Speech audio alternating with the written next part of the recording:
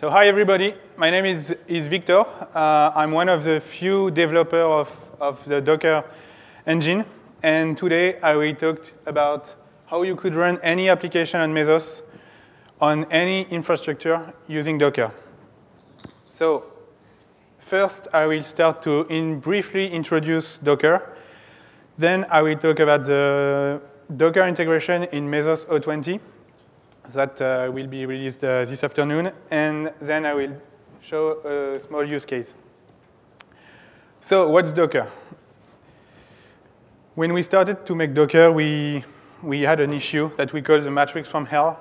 Basically, when you, as developers or sysadmins, we have to ship tons of stuff, like a Redis database or a MySQL database or the Golang application, to any platform, like it can be your Ubuntu laptop, your Mac laptop, an OpenStack cluster, or anything. And it's a really hard deployment problem. So to fix this, we took a look at the past, and we found another matrix from hell, the matrix of shipping goods around the world. Because when you want to ship coffee grain or bottle of wine on the other side of the world, it can be complicated. Sometimes it's by plane, sometimes it's by boat. And in the 60s, the solution was found. It's the container, the shipping container. That's great because you just put your bottle of wine inside the container or, I don't know, your washing machine.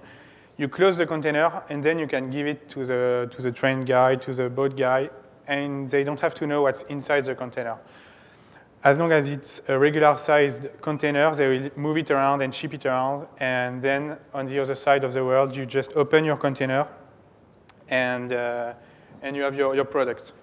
So this matrix was solved using the container. We decided to do the same with Linux containers. Using the same analogy, you put everything inside the container. You put your application, your dependencies, even the Linux distribution you want to use. You can bundle it inside the container. Then you give this container to your sysobs team, and they can run it on any distribution they want, as long as it's running Linux. So that's how we solved this matrix. We can look at container from 2 points of view.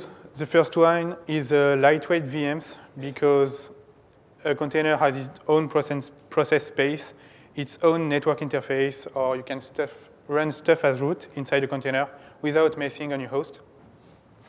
So we can say it's a machine container because from the outside, it just looks like a machine, like a VM. But from the inside, it looks like chroot on steroids because you don't have to have an SB in it.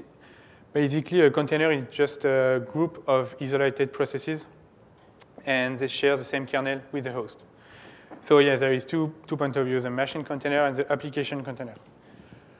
I'm pretty sure most of you knew that because Mesos is using containers for a long time now. But what is really great with Docker is our layering technology. So let's say you want to create an application based on Debian with Emacs and let's say Apache. You put your base image, your Debian image, and then on top of it, you will add your Emacs, and then you will add your Apache. So as we can see here, there is now 3 layers. If you want to create an image based on Debian with Emacs and Nginx, only the first two bottom layers will be, the first 2 bottom layers will be shared. It means there will be no file system space duplication or anything, because only the 3rd layer, only the diff will be different. That's also great because let's imagine you have this image on your machine, and you want to download the Nginx image from our public registry. Docker will be smart enough to only download the diffs, so the download will be really fast and really quick. And that's really powerful because when you want to move a VM around, it takes like number of gigs or anything. And with containers, you only get the diff you want, the difference you want. So it's really quick to download containers. Of course, you can have multiple base images. So here I have Debian and BusyBox, so you can have complicated stacks. So what's really Docker? Just a few examples. Runtime is Docker is a runtime for Linux containers. You can do docker run -it ubuntu bash. It will run a bash process inside an Ubuntu image. So as you can see here, you become root inside your container. And when you do a PS, you see only the processes inside the container. And like bash is a PID1.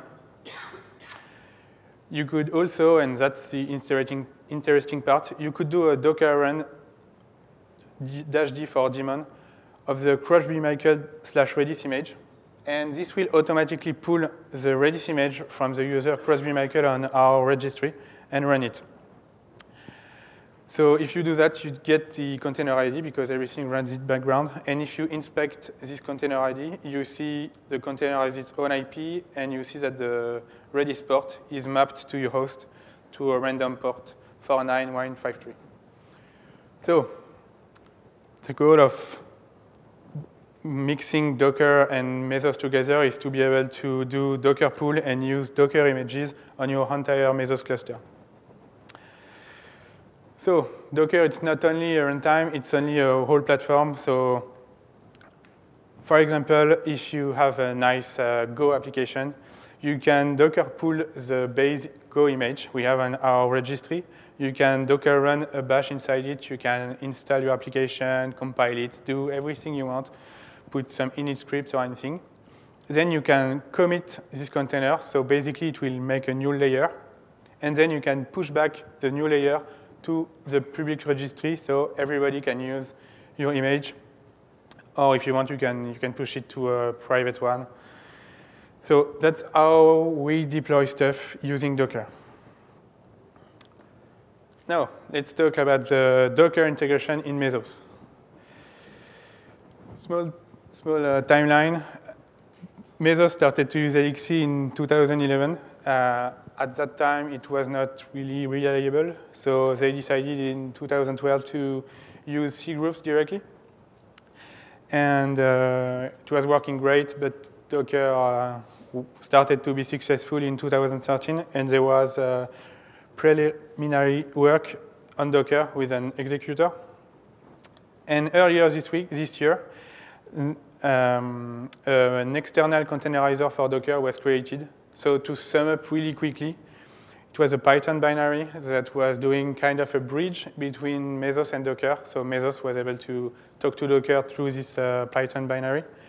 It worked, but it was a bit painful to set up because on every slave, you had to have this Python binary next to your slave.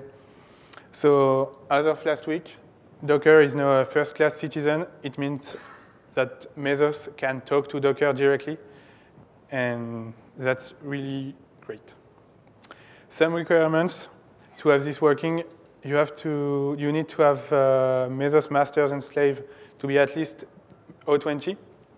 You need to have Docker at least 1.0 on each slave, and you need to add Docker to the containerizer's flags on the slave, because by default, Docker Mesos will only use like default Mesos containerizer that do C groups. You need to add the Docker one if you want to be able to launch Docker containers. So I hope you can read, but the Docker integration is really great. It's really small and easy to understand. Basically, everything is based on the left side. It's a small structure with 3 fields. It's a container info struct. It has a type, list of volumes, and a Docker info. And basically, the Docker info inside, you can put the Docker image you want to use. So it's really simple. Right now, there are not lots of parameters. Basically, there are volumes and the image, but those are the most important parameters. And with this, you can do wonderful things. Other small changes in the API. As you may know, the Docker images can have their default command. So now in Mesos, the command value is optional. You don't have to pass one if you want to use the default one from Docker. And also, shell boolean was added in the command info struct to wrap your command with sh-c. So you can use redirections and pipes and everything. So small note, this Docker integration works great. it's still young, and I hope in the future some parameters will be added, some other configuration. And there is one behavior that I personally love to see evolve.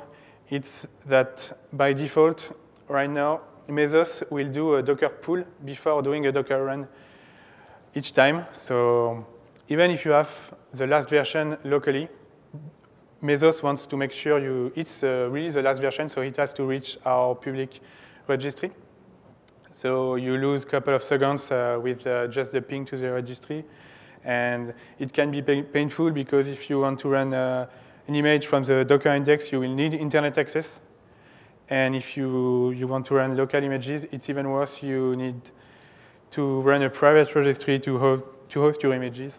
So I hope stuff like that will evolve in the future, probably with some configuration or something. But even with this, as I will show you after, you can do stuff really amazing. So let's see the use case. I will talk about GoCover and the framework we did with my wife. So I did GoCover a few months ago. It's a website that allows you to display the code coverage of any Go package. So to display code coverage, it requires you, obviously, to run tests. And running tests means running untrusted code on your server, so that's not safe at all. That's why I do it in Docker containers. So if I click on any package, it will spawn a Docker container, download the code, run the test, and display the results. So that's great. It works. I did that for a few months. It was working on my server.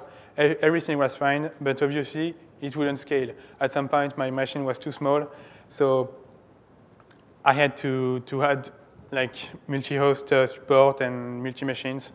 So right now, Docker does not handle multi-host really well. That's why I decided to use Mesos, and it worked great. So last week, I moved my whole website to use Docker support with the early version of Mesos. So we created a really small framework called Volt that allows you to run tasks. There is Docker support baked in, and so you can run tasks. You can see the states of every task. You can see the output. So here you can see, for example, that I have my Redis running. So you see the output of the Redis container, and some failures, but each green line, it's a task from GoCover. So each time you go to GoCover, it will talk to Volt and ask Mesos to run a Docker container. And it worked really, really great. The integration was really, really simple. So I was talking about having multiple infrastructures. For example, right now with GoCover, I have one box on DigitalOcean and Ubuntu, and one box on OVH on Fedora. And Mesos is running, the slave is running on both of those machines, and I don't have to care. Tomorrow I could add a CentOS machine. Thanks to Docker, it will work the same way everywhere, so that's really useful. So there is a small web UI to add tasks, so you specify CPUs, mem, disk, and the Docker image and the command. So the UI is nice, but it's also based on REST. So basically, you do a post to Volt to start a task. You do a delete to kill the task, and everything. So you know how it works. So that was it.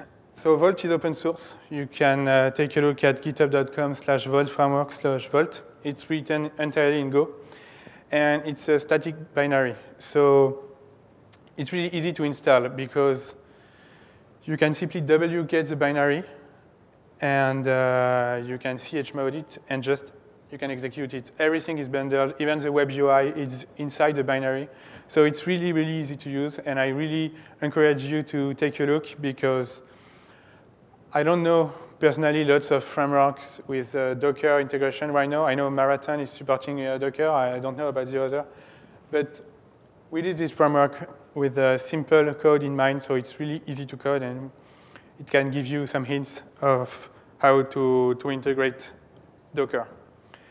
So as I said earlier, adding Docker support was really easy to Vault. The Mesos team did a great job on the Docker integration because basically if you look at the commit, we added 10 lines to Vault and we had Docker support. If you look at the diff at the bottom, basically, as I already said, we added the container info with the type equal Docker and the Docker image, and that was it. It was working out of the box, and it's really, really powerful. So that's it. Do you have questions? So how are you getting statistics from the processes that are running in Docker to flow up through the analytic stuff that Ben showed that Mesos is exposing through its APIs? How are you mapping all that stuff? So by default, the Docker integration will will pass the right parameter to Docker. So when you start to limit memory or CPUs, Mesos will add the -c and -m parameters to Docker. So that's how it's contained. And after, in Vault, to get the small shards, I just go to the master state, and everything is up to date. So yeah, so the real-time monitoring that API was now exposing. So what's the like CPU or network utilization of those processes that are running in Docker now? How do they flow back out? Yeah, so I don't know right now, but I'm pretty sure it will work. Some stuff is not. Yes. Yes. I guess Ben can tell you more about it. Yeah, so it's just a container like every other container that we've always run. So you get all the stats that we've always been collecting for all the other containers as well. It's really first-class Docker support, yeah. So with the Mesos Docker integration, there's need for a registry. Is all the stuff downloaded from the registry, or does Mesos handle the actual container distribution across the cluster? Mesos will do a Docker pull from the registry. So each slave will do its own Docker pull.